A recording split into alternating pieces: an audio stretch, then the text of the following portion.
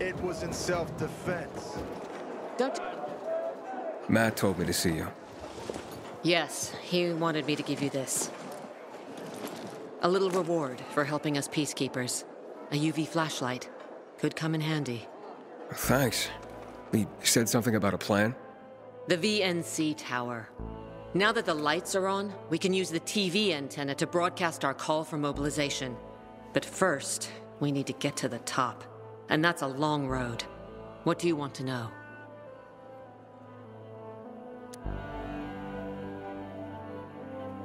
What did those survivors at the entrance want from you? Talking about our little argument? They want what everyone wants. Safety. No one knows why the Butcher sent renegades to attack. Until we find out, we have to keep our eye on the bigger picture here. And it pisses me off when people mention my father. Tell me more about this radio station on the tower. It's the tallest building in Villador. It was once a symbol of the city's greatness. Now, a symbol of its fall. Why do you say that? That antenna could bring the city together once more. But anyone who goes up there trying to fire it up, guess what happens? Nothing good, I bet. Damn right. The city's potential shining beacon is a death trap. We're hoping it'll be different this time. We're gonna light it up with UV lamps. What makes it so dangerous? A volatile nest inside, so we think. It's the biggest dark zone around. Once, night runners tried to take it over. They wanted to use the antenna to connect all the separate groups of survivors, give the people some hope. But they never even got close to the antenna. And in the end, the night runners were wiped out. Wait, wiped out? You mean every last night runner? That's the problem. Frank had it all carefully planned. But for his plan to have worked, he'd need everyone. All hands on deck. And that didn't happen? Not everyone believed in the plan. So there was a rift. Frank thought they'd come around in time, but not everyone came around after all. The plan went to shit. It was horrifying. Those who heard the Night Runner's screams on the radio that night still have nightmares about it. What happened to the group that refused to join the mission? Split up, drifted apart. Whoever led the descent was branded a traitor. And the Night Runners faded into a shameful memory after that. We shouldn't waste time on the past. We need our heads in the game, here and now. Who was your father? A hero of some kind? This again? Since you're new here, I'll tell you the short version.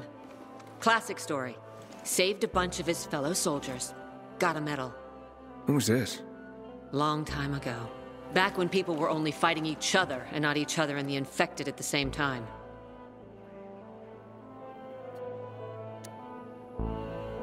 So is he why you joined the military? Pretty much. Oh, he must have been very proud. Sure. Why not? What was your father like?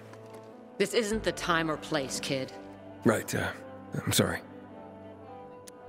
Interesting. Better get back to the plan, though, right? Right.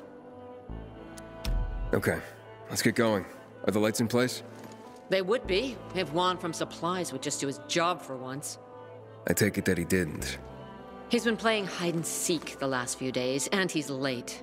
Getting on my nerves. So look in on Juan first. See what his deal is.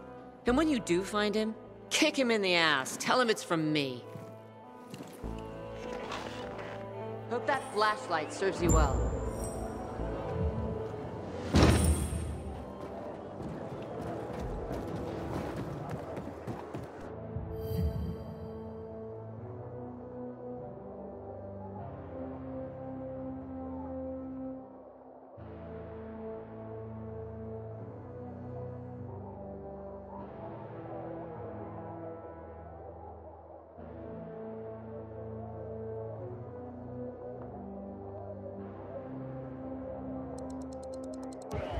Stuff that'll float your boat.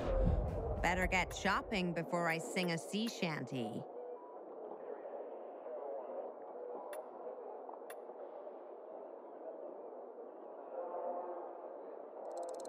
Oh, that was on your radar, huh?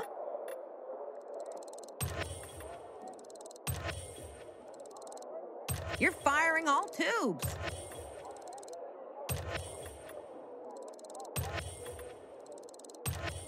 What a smart buy.